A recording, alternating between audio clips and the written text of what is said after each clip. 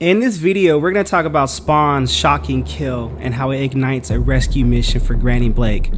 Alrighty then, this is a comic book review of King Spawn, issue number 34, brought to you by RatedComics. Let's get to it. Now previously in King Spawn, Spawn's confrontation with Kruger leads to the Angel's death. Spawn, he's about business, he's standing on business, and Kruger got to go. But now a new mission to rescue Granny Blake begins. So here are the facts. A group of angels now turned mortal kidnapped someone very dear to Al Simmons. And now that he's on the airplane ready to do that rescue mission, here's another fact that happens too. That same group made it seem like one of their opponents had done the kidnapping. That man was named Kruger. It's all a setup. They're all pulling strings here to get Al Simmons to do their bidding. Now Al Simmons wanted to know where the person who kidnapped Granny Blake was. Simmons killed Kruger after he got his answers. And the group who wanted Kruger out of the way also had a friend of Simmons shot. Now Simmons needs to get back into America without getting caught. As he passes by US Customs and does his thing, and he gets back to New York, now it's time to plan. And his plan is to meet up with Terry's daughter, Cyan. So Spawn thanks Cyan for, her taking the time to meet with him and all that. And Al Simmons is like, you heard about your dad, right? And Cyan's like, I did. They say he's stable, that he'll live. Because remember, a few issues back, Terry Fitzgerald got shot. And Al Simmons is like, that's good, but they've got security around him, so I can't see him. And Cyan's like, what, you lost your powers, right? Well, most of us did. What about you? And Cyan's like, I don't know. I really haven't had to use them. So Al was like, well, let me know. In the meantime, can you do me a favor? Watch over your dad. There's forces that are using people like your dad to draw me out. And Cyan's like, so is that why he got shot? I think so, says Al. Look, I know you and your dad don't get along, but I just want to know he's alright. And I believe you do too. But they won't hassle the child of a shooting victim. That's why I need you to do this. And Cyan's like, the cops are still looking for me, right? You remember that. And that's going back to Spawn issue 267 to 271, which, hey, eventually we'll get to those issues, but that's the editorial notes right there. So Al Simmons is like, look, I need your answer now. Why, says Cyan. Because this was just a detour. I'm going to save someone you love, Granny Blake. And Cyan's like, oh, say less.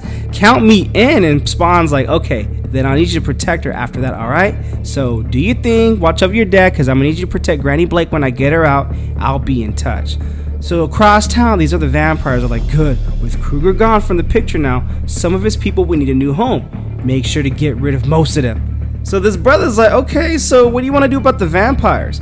And the guy that's pulling all the strings, which you know very little about, but they got Spawn to successfully do the bidding on killing Kruger and taking him out the picture, all in the name of trying to find a plot around Blood. He's telling him like, look man, those that helped Kruger weren't loyal to Blood. So if you were to serve a couple of those traitors to him, we could buy time. Though eventually, Blood wants to wipe us all out. We need to be last on his list when he does it, alright? So we just gotta prolong our survival. So this guy smirks, like, so that means dropping Spawn into his lap. Oh yeah, he's taking our bait. Should we set the trap? No, not yet. Let's keep an eye out on him, alright? For now, then report back. What he did to Kruger and his gang last night was quite brutal. Let's give him some time to cool off. What those shadow players are gonna find out, since they've rarely gotten close to Al Simmons, is that when he gets worked up, he doesn't stop chewing on his bone until there's nothing left. Boy, he's bricked up on that violence right now. So meanwhile, we get to see where Granny Blake is being held at, and this guy's like, what's wrong now? Granny Blake is coughing because she's elderly, She's like, I told you, I'm sick, man. I need my medicine. You keep saying that, and I keep telling you, I don't have any. But I know we can get some, says Granny Blake. Is that right? Well, why don't I just run out and go get you some, and maybe even some extra? You can tell brother's being sarcastic. And Granny Blake is like, look, man, I'm sick and I need to go home. Don't worry, this will all be over soon, says the brother. I don't understand any of this, says Granny Blake. So this guy comes outside, talks to this compadre or this other brother in training, and this guy is like, look, man, I don't know how much more of this I can take of that woman. Always whining about something. She's old. Relax. Then you figure out why she's coughing so much. It's getting on my damn nerves. My orders are just to stand here and guard. She's your problem. But I don't get paid if she dies, so you better get your stuff together and take care of her, alright? Because if something happens to my payday, that's your ass. So the brother has to walk away and do his thing, not without leaving the bird, So he makes a call like, hey Benny, I need a favor. Got a female problem here, and I need a couple of you to come relieve me for a few hours. You know the place. And turns out the door is stuck, so he tries to open the door, and what gives? And Spawn kicks down the door like, nah, I'll tell you what gives, business, and your ass got to pay. So where is she?